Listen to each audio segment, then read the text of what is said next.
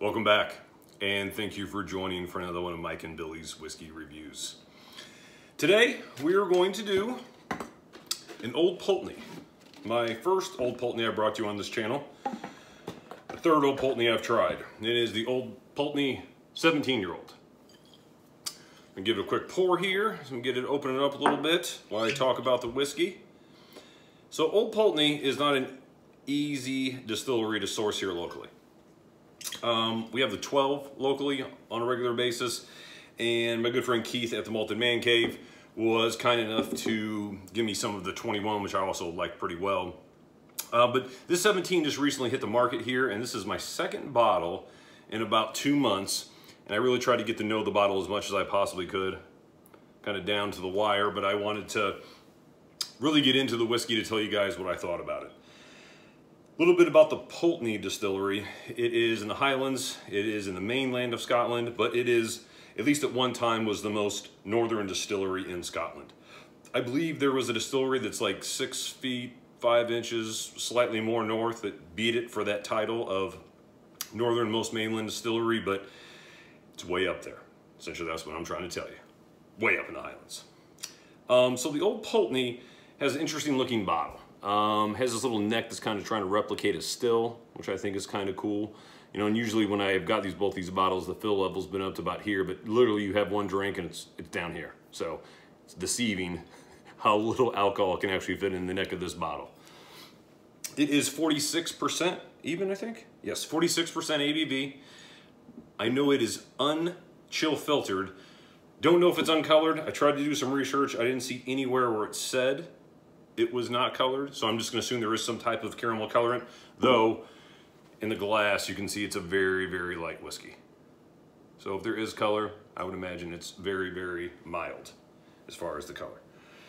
So Old Pulteney, unchill filtered, northernmost distillery. Again, I had the 12 before. I didn't want to buy another bottle because I wasn't that impressed with the whiskey. I'm also trying to get my hands on a 21-year-old so I can have, you know, 4 or 5 drams to really get a good profile of what it is before I bring it to you guys. But so far, I'm enjoying the 17, and I think I have a good grasp of what this whiskey has to offer for you. All right, so the Old Pulteney, this is aged in a combination of both bourbon and ex-sherry casks. It just said ex-sherry cask from Spain, so I would assume Oloroso, but again, I didn't have the exact information on that, so all I can tell you is ex-sherry, ex-bourbon from the town or province of Wick. Let's get into it. All right, so again, show you the color one last time, give it a quick swirl around the glass, see what the legs are doing for us.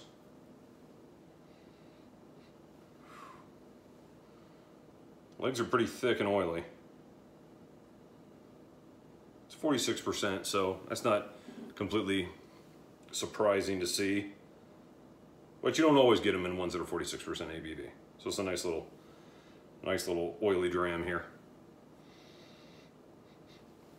When I first got my first bottle of this, I'd stored it in like a pantry I have, and it gets a little cool in there. So at first the nose was a little bit closed off.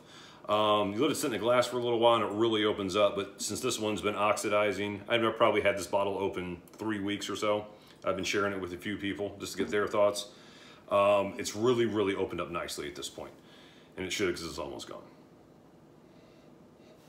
So a lot of fresh fruit. Right away pineapple. Get a nice fresh pineapple. Like if you guys have ever seen like the can of Dole pineapple, where it's actually like the, oh, what do you call them? Actual slivers, round pieces with a hole in them. When you open up that can at first, that strong pineapple smell with like that, probably a little bit of sugar that they added to it, I get a lot of that smell initially in this. So pineapple with some like sugar preservative on top of it almost. Banana,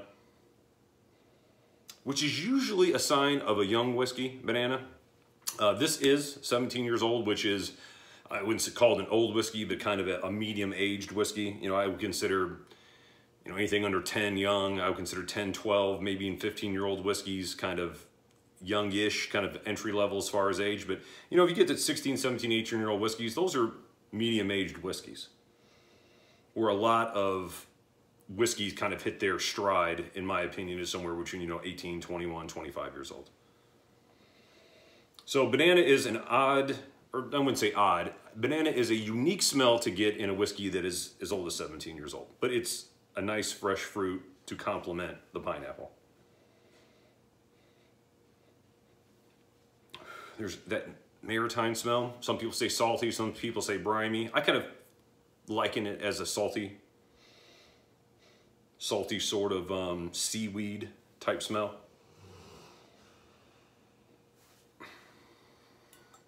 And something nutty. Almond probably. Very, very light almond shavings. And then a very nice, like minty, grassy sort of smell. And the mint and the grass is just underneath the saltiness and the brininess of this one. A really, really nice whiskey. I was really impressed with this. I was able to pick it up here in Columbus for 120 bucks, which seems high compared to what it is online. Also saw it at the Party Source in Bellevue, Kentucky for 86. So it kind of jumps around wildly for what you can get this for. I probably paid the top end at $120, but you know, it seems like a lot for a 17-year-old whiskey, but a whiskey that didn't disappoint me. So I don't mind spending 120 bucks for a 17-year-old whiskey if it's a good whiskey. Think of it like the Balvenie Doublewood. You know, around here it's about $140 whiskey, but in my opinion, worth it. Just for what you get, the good cask maturation and the good craft of some of these whiskeys, even if they are, you know, younger than 18 years old. I don't mind paying over $100 for them if it's a solid whiskey. And that's what we have here.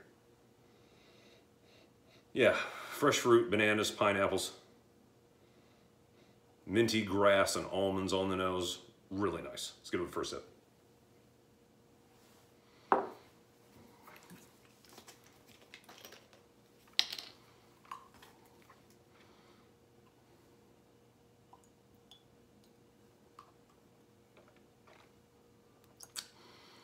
It's balanced.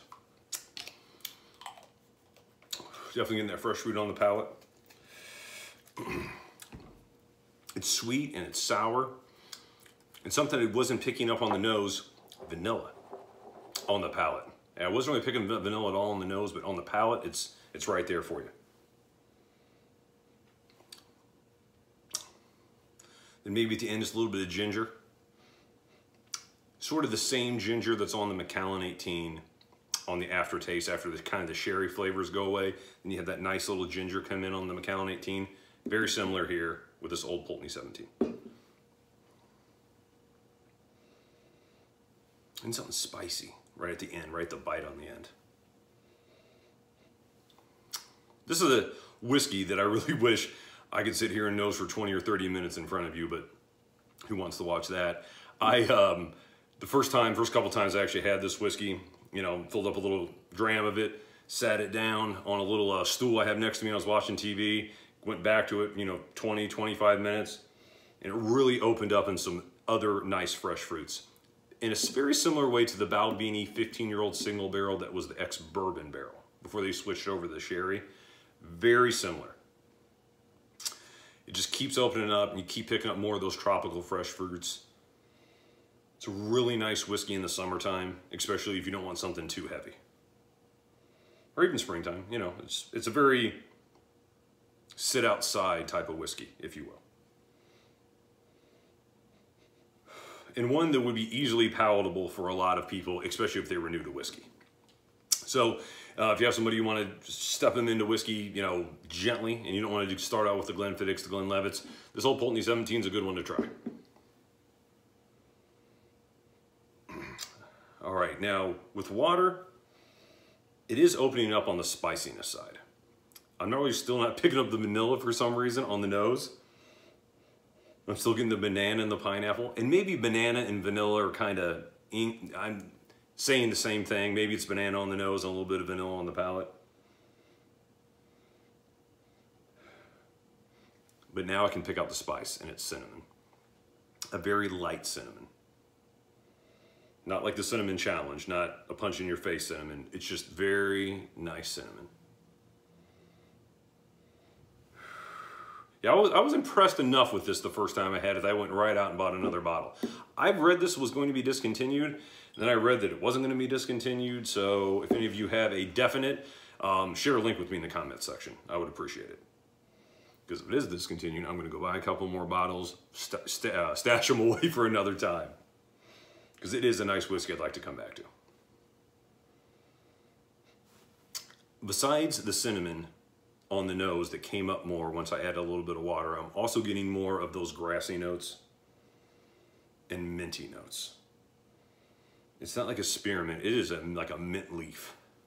You ever grab one out of like straight off a yard or something to smell that mint leaf? It's that strong. Or like a garnishment on a dish at a restaurant. Almost like a peppery mint. Actually, like cinnamon mint. Whew, good one.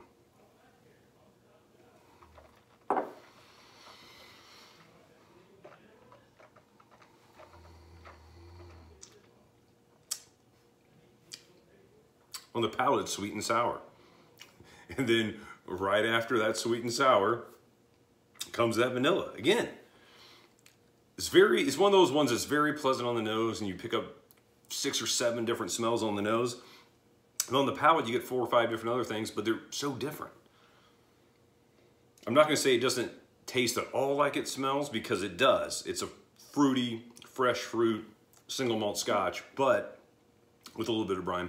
But it's different fruits. It's more alive on the nose, where on the palate it's briny, and it's a little bit salty with a little bit of pepper, and almost buttery. It's similar to like a Talisker 18 in the butteriness. It's a very subtle thickness of butter, or a buttery taste, in my opinion, but really, really lovely. I mean, if this is something you guys can pick up, I highly recommend it. I'm a fan of this Old Pulteney. I gotta thank my buddy Keith from the Malted Man Cave for insisting that I go back to this. I had tried the 12 and wasn't a huge fan. Keith brought over the 21. I was a big fan of that. And then he said the 17 is close, not that far behind. So when I saw it, I picked it up, and I'm glad I did. So thank you, Keith, for sharing the 21 with me.